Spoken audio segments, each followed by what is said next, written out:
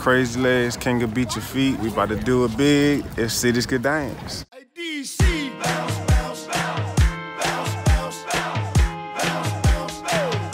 Beat Your Feet is a footwork-driven dance. The whole dance just shows go-go, the rhythm, the roughness, the rawness of the city.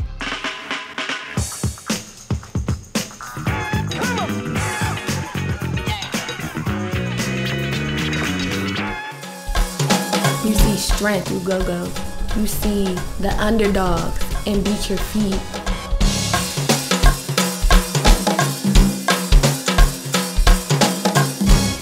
We're doing our best to preserve the culture. This dance wouldn't be here without the go-go music. Long, live, go, from uptown to 3. Go-go has been here forever. Watch how I take them to church. Yeah. Watch how I take them to church. The godfather of go-go would be Mr. Chuck Brown. He's the one that birthed the whole go-go movement. It's a mixture of gospel, African beat, jazz. There's also call and response. You're not gonna be able to sit still all night long without getting up and moving your feet. Right here in front of the Howard Theater. Historic, means a lot to this community. You know, we had Chuck Brown play here, James Brown, Marvin Gaye. We know DC is Chocolate City, you know, and there's a lot of history here. Crazy Legs is so chill. And then when he dances, he has his 200 miles per hour movements, and it's like, where did that come from? He's just a legend out here in the streets.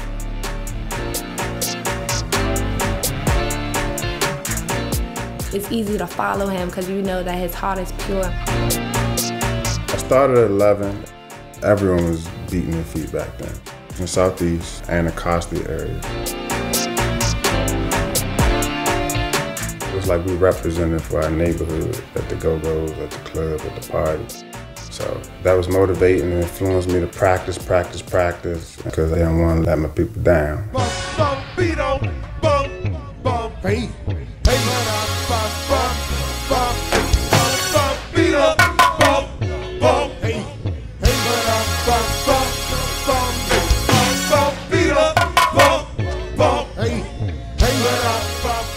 A lot of people just don't think a 25-year-old young black man from Southeast DC will be taking a go-go dance as serious as I am.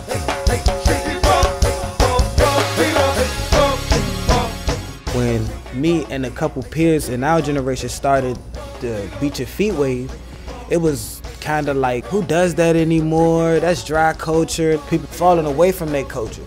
Later, people just beating their feet, throwing up videos, walking up to me, hey, ain't you the guy that do the Beat Your Feet videos? Hey, you amazing.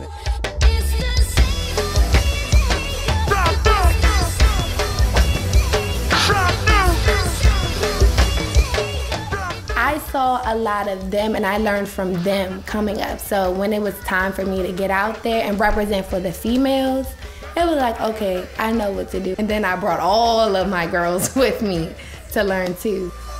That's how we keep the legacy going. Each one teach one.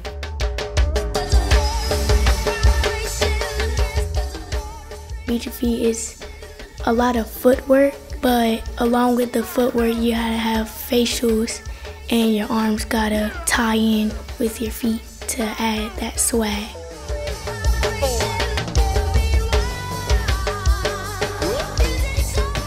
I think when I dance, I give out great energy. I don't have no negative energy in me or around me.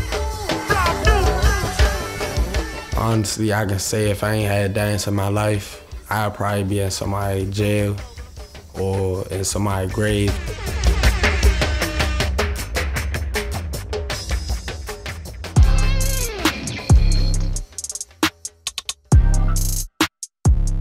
Here on Florida and U Street, this is an area where Don't Mute DC movement was sparked. Thousands of people, man, no problem. And it's strength in numbers. And what they say?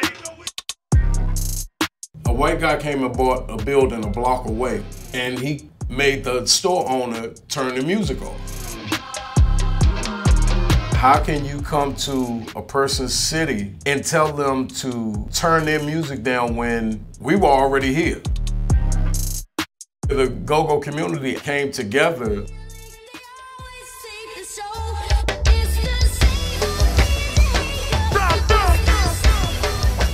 They trying to mute go-go, but we not letting it happen. If we let it go, then what DC gonna be like?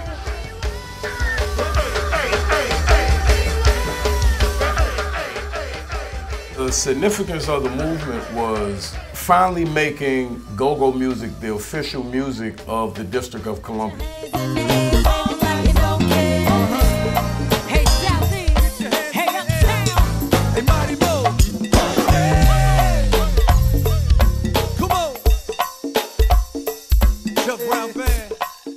At the Boys and Girls Clubs, we are creating our own battle league.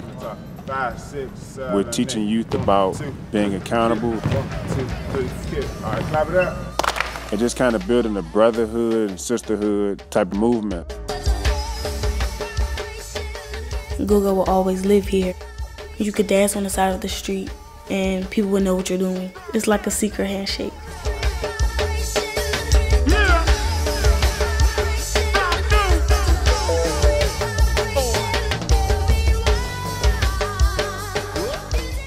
Hey, this is the one and only Crazy Legz, King of Beat Your Feet. If you enjoyed this video and want to see more of If Cities Could Dance, swipe this way. Peace.